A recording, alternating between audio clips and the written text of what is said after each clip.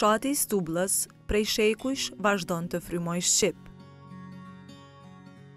Ky fshat i malësisë së Karadakut mbetet një ndër më të veçantit në Kosovë, pasi aty u hap shkolla e parë shqipe. Shkolla, e cila funksionoi në kuadër të kishës së Shëngjergjit, u themelua në vitin 1905. Ajo udhëhiqej nga Don Mikel Tarabulluzi, i cili atkohë u bë famultar i Stublës. Prifti i fshatit, Don Jeton Thaçi, ka treguar për filet e para të arsimit shqip.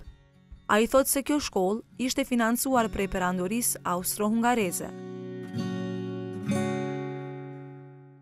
Për sa i përket shkollës së parë shqipe, atëherë duhet të themi që këtu mendohet në Stubull që ka ekzistuar një kolegj që është quajtur Kolegji Shën Lukës, qysh në vitin 1584, por sigurisht që nuk ka dokumentacione, janë disa dokumente dhe shkrime që flasin për ekzistencën e këtij kolegji, por ajo që duhet të theksohet në këtë rast, edhe që mendoj që po ju intereson edhe juve, është shkolla e parë shqipe e vitit 1905, e cila është themeluar prej perëndërisë austro-hungareze, pra është financuar dhe është ndihmuar prej perëndërisë austro-hungareze, dhe masaktësisht prej konsullatës së saj në Shkup, dhe prej priftit, mështarit,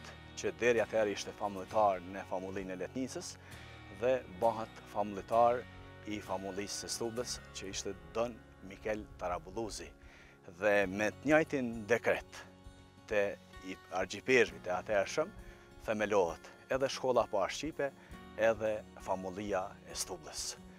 Pra, kjo famulli, kjo kishë.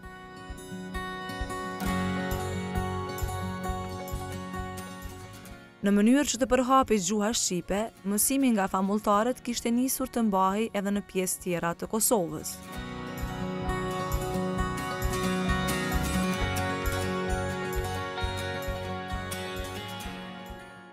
Unë mendoj që në atë kohë kanë ekzistuar edhe në Janjev, edhe në Gjakov, edhe në Zym, edhe në Zllakoqan, kudo që kanë ekzistuar fretnit, edhe kudo që kanë ekzistuar mështarët, ka pas shkolla, ka pas mështarë dhe iniciativat e kishës që të përhapet gjuha shqipe dhe mos lejohet që ajo të shuhet.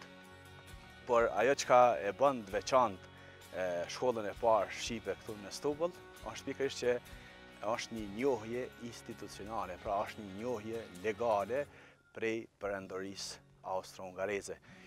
Perëndëria austro-hungareze ka merita të mëdha, se pikërisht në atë kohë, domethënë edhe në vitin 1870 e ka ndërtuar katedralen e Prizrenit, pastaj në atë kohë është ndërtuar edhe katedralja e Shkodrës, e Tivarit dhe shumë kisha e katedrale tjera, dhe në këtë mënyrë perëndëria austro-hungareze është përpjek që edhe nëpërmjet kishës, nëpërmjet klerit, pra ta përhap dhe ta ruaj kulturën, gjuhën dhe gjithë atë që është shqiptare.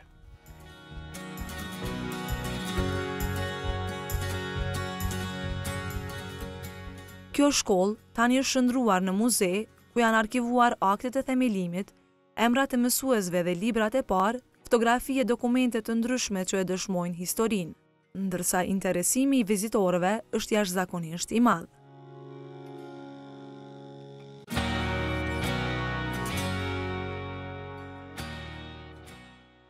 Interesimi është jashtëzakonisht i madh. Ne kemi shumë kërkesa, sidomos të shkollave, të nxënësve, të shkollave përreth nga Gjilani, nga Frejzai, por kemi edhe nga pjesë tjera të Kosovës, edhe nga Shqipëria, që vinë edhe vizitojnë këtë vend. Ne kemi këto edhe kishën e Letnicës, që është një pikë shtektimi për shumë besimtarë, gjithashtu kemi kishën edhe poshtë të Shëngjergjit, dhe nga njëherë edhe shtektarët, edhe turistat e shfrytëzojnë me shku në Letnicë, e shfrytëzojnë marrë këto, edhe është bërë një pjesë atraktive për shumë qytetarë.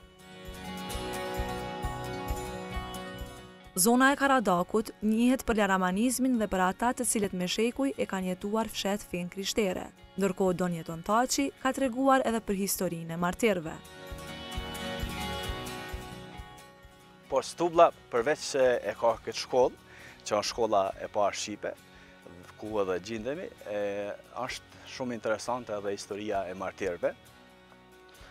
Dhe kjo zonë e Karadakut njihet edhe për laramanizmin, për ata cilët me shekuj e kanë jetuar msheft fen e krishterë, sidomos gjatë kohës së perandorisë otomane. Diku vazhdon edhe sot e kësaj dite ky fenomen i laramanizmit, por ajo që duhet të theksohet është që në atë kohë, pra po flasim për vitet 1846-48, perandoria otomane kishte shpall një dekret, ku sipas këtij dekreti mendohet që feja është e lejushme që të jetohet edhe një fe tjetër, pra nuk ka ndalim të jetësimit të fesë. Edhe ndoshta duke u nis prej këtij dekreti, popullata e kësaj zone, besimtarë të këtij vendi, kanë shkuar në Gjilan, te Beggjinolli, edhe kanë vendosur me u deklarue haptas që janë të krishterë.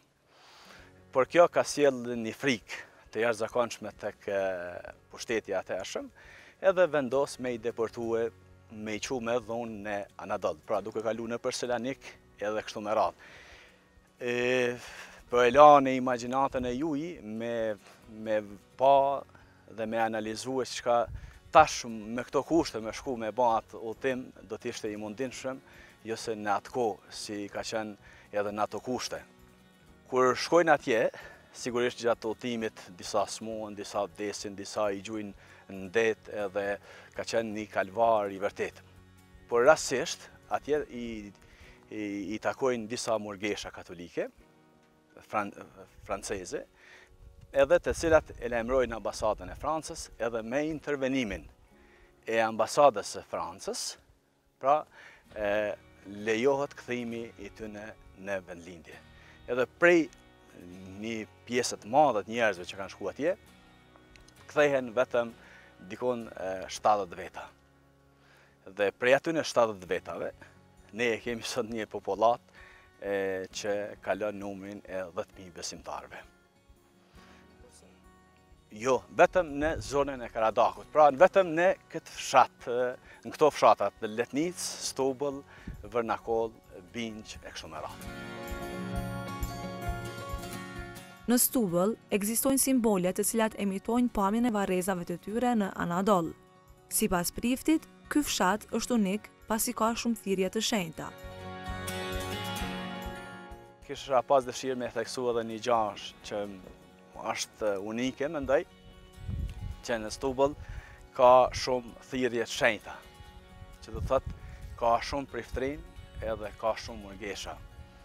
Mbi 25 prifta janë të këtij vendi, që janë gjallë akoma, edhe mbi 65 murgesha katolike. Nuk e di një fshat që ekziston që ka kaq shumë prifta edhe kaq shumë murgesha. Ndoshta edhe jashtë, nuk di, unë s'kam dëgju. Deri në vitet e 70-ta, kisha e Shën Gjergjit ka shërbyer si e vetme në fshatin Stubull, derisa është ndërtuar kisha e Shën Jozefit.